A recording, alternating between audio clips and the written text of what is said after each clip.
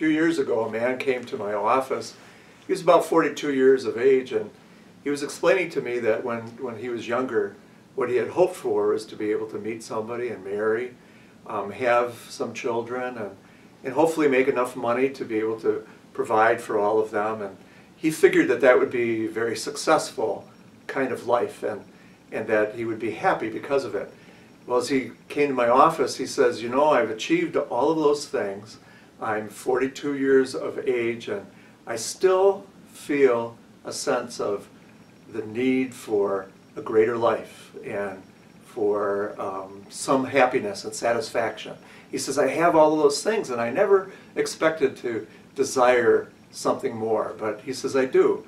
And one of the things I've realized is that I have many talents to give, and that I need to offer those for others. And he says, I think that, you know, the happiness builds upon the giving of ourselves for the sake of other people. So he was just wondering what were some of the things that he might be able to do as he would be able to get engaged more in church.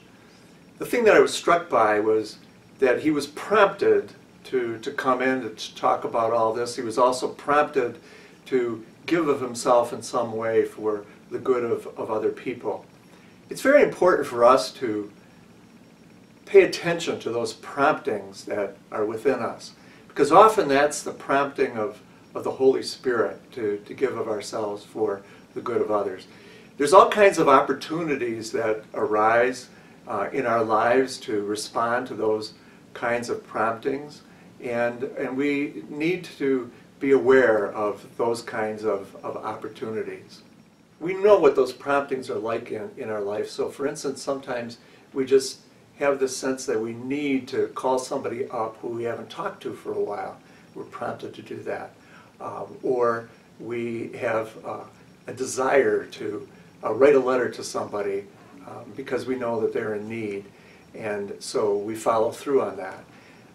There are also promptings that we have to give of ourselves in service to others and to use our gifts for the sake of building up our church community.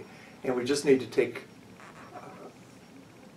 we need to be aware of those kinds of promptings in our life so that when opportunities arise, we can respond to them faithfully.